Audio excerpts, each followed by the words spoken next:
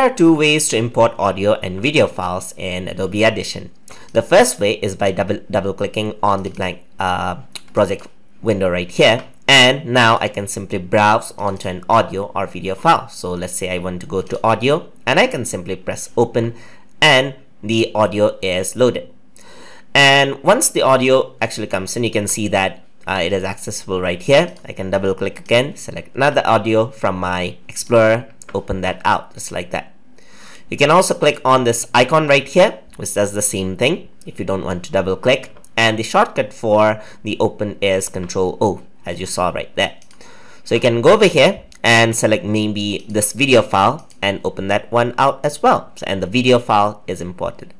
With the video file, you can see that it actually imports two files. That is, it breaks down the audio file of that video, or breaks down the audio file of the video, and also brings in the video file in different formats. So these are separate, as you can see right here.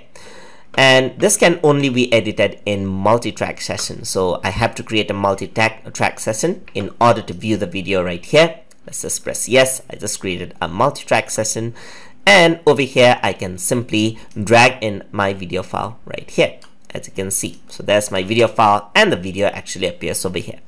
We're going to talk about the purpose of this in future lessons when we edit audio for video. So you cannot really cut or edit the video file in Audition. The purpose of the video file being used in Audition is just to use it as a reference for audio editing.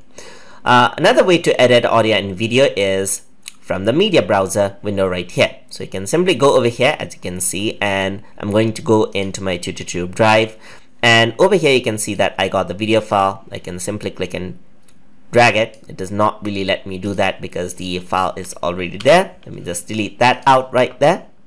Just to all. Right, so I just deleted out the file, as you can see, and now if I were to click and drag, you can see that the same thing happens.